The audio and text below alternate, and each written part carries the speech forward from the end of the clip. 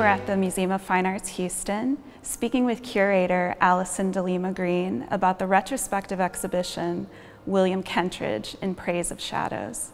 Thank you, Alison, for joining us today. Thank you, Hollis, and thank you, Richard, for being here and making the trip. It's a thrill to present William Kentridge in Praise of Shadows. Yeah, I wondered if you could begin just giving us a general overview of the importance of this particular exhibition. So this exhibition was put together by my colleague Ed Shad for the Broad in Los Angeles. And Eli Broad and his wife responded early on to Kentridge's work. And so the Broad Foundation owns major examples. The Museum of Fine Arts is lucky to have several key videos as well. And so the show basically emphasizes the interdisciplinary aspect of his work from his very first beginnings as a printmaker to some of his most recent video installations. We have, I think, 83 works of art in the exhibition. Some are multi-panels, so if you wanted to experience every aspect of the show fully, you would have to spend a full afternoon, because we have all of the Johannesburg films. We have his Mozart production, as well as other works that we'll discuss going through the show. Could you talk more about the exhibit title and how it's reflected in the show? Yes, I had an immediate question about the exhibition title myself. William Kentridge in Praise of Shadows. I kept thinking, I know that, and finally one of our curators of Asian art, Amy Pusher, said, well, of course you know it's Ishiguro's Treatise on Architecture. And so of course I went running to the library to look it up. And Ishiguro, best known in the US as a novelist, he wrote The Makioka Sisters, that later became a film. Early in his career, wrote a passionate defense of traditional architecture in Japan.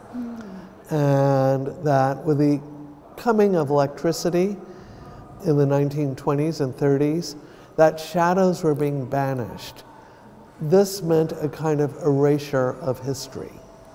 For Kentridge, as he's made very clear in conversations, he's not making a show about Ishiguro. He was fascinated with shadow play. Years ago, I had a conversation with him about Indonesian shadow puppets, for example, magic lantern shadows, the whole idea of projections, light and shadow.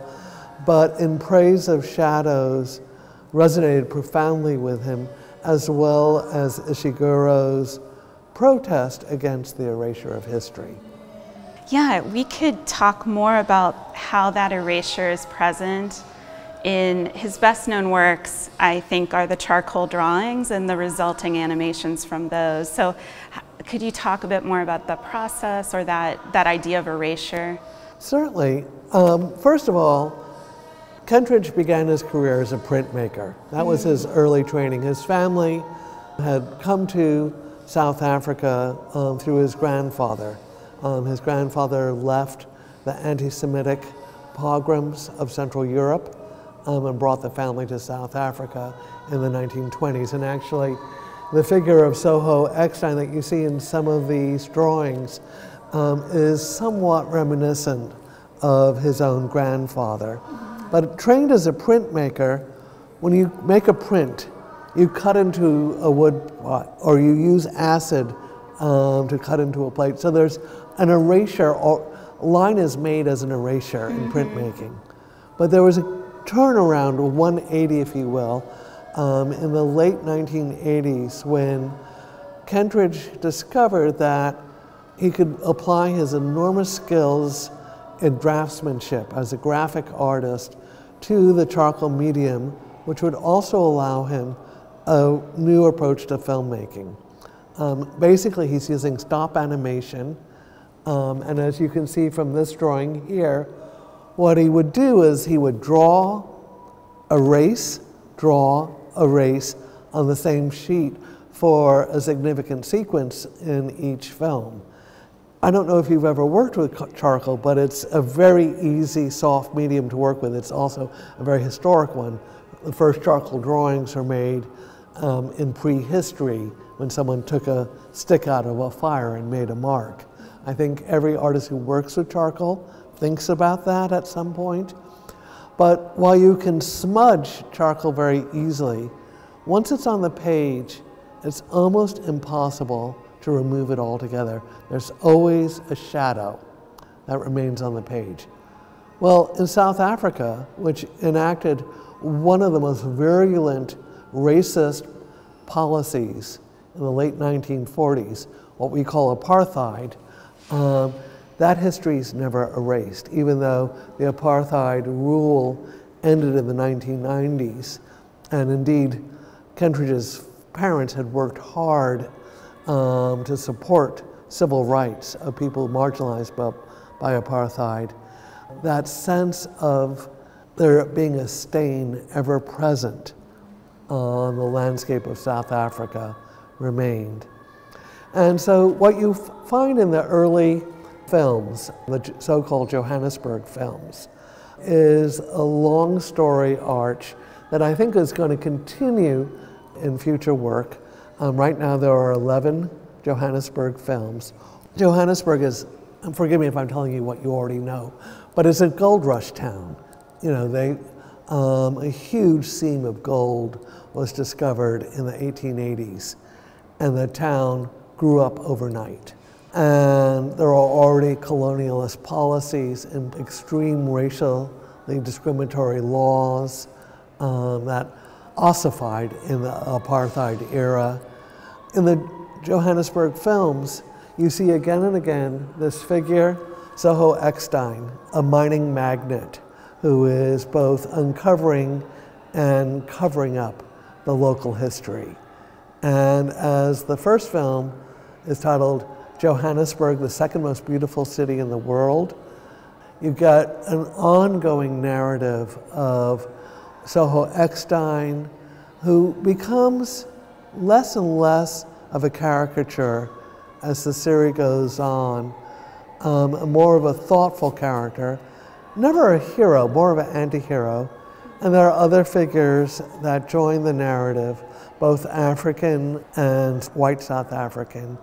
And the Museum of Fine Arts has the most recent film in the group, the great City Deep, which we've shown here before, but now it's really exciting to be able to exhibit in context. Mm-hmm. In the more recent works, it seems that he is putting himself more into the work, like where we see him in the studio, for instance. Could you talk a little bit about that work?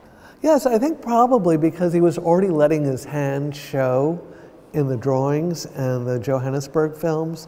It was a very natural progression to invite the viewer into the studio. 7 Fragments for Melius is a particularly delightful installation. It's an immersive environment where you can see on 9 screens and 3 different films that have been synced together, the Kentridge at work, and he's using the most simple techniques to create magic in the studio. So he'll reverse animate. It looks like he's pulling papers out of thin air while he's contemplating his drawings, when in actual fact he's throwing the drawings, but simply by reversing the film, it becomes all the more magical. The other thing that I think is one of the most delightful aspects of that film sequence in the Journey to the Moon is that he makes constellations appear.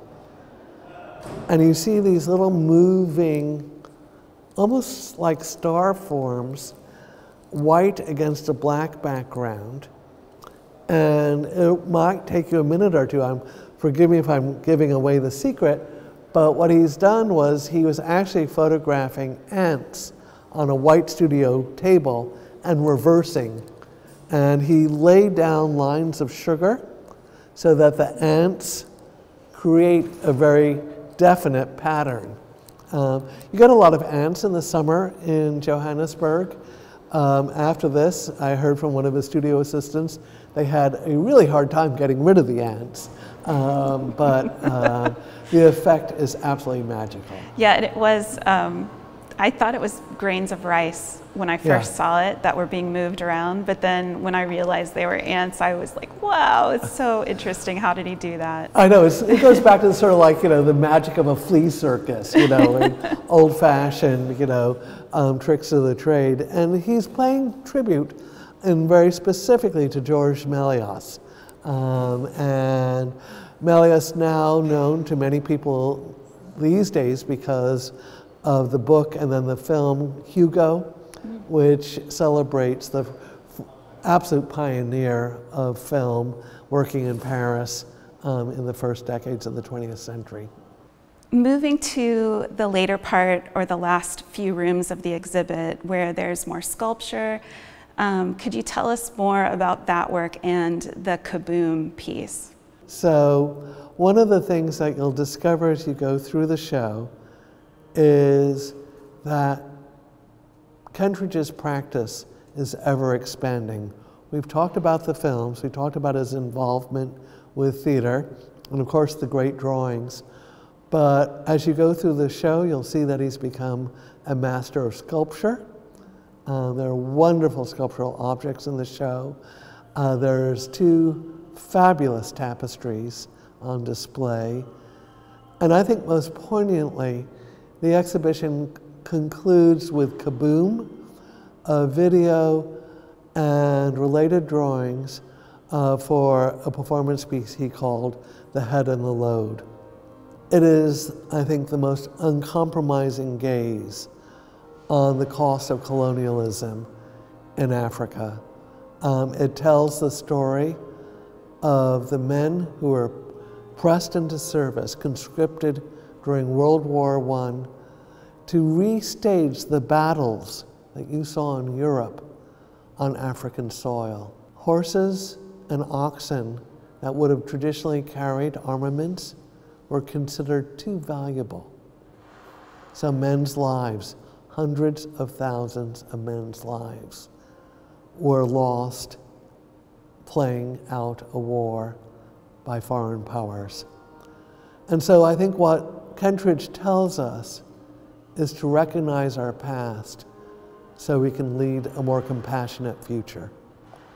If we don't know our history, how can we move forward? One of the first works you see as you enter the show is a large tapestry of people bearing burdens across the background of the Antarctica. Kentridge knows, as we all do, that our climate is changing. It's going to force migrations. It's going to force us to change our lives. Kentridge is asking us to do that with wisdom and kindness. I think we should end there. Absolutely. Very powerful work. Such a beautiful exhibition. We really appreciate your time. And may I thank William Kentridge, the ideal partner in any endeavor, and Ed Shad at the Broad, who did a brilliant job assembling this show. Thank you.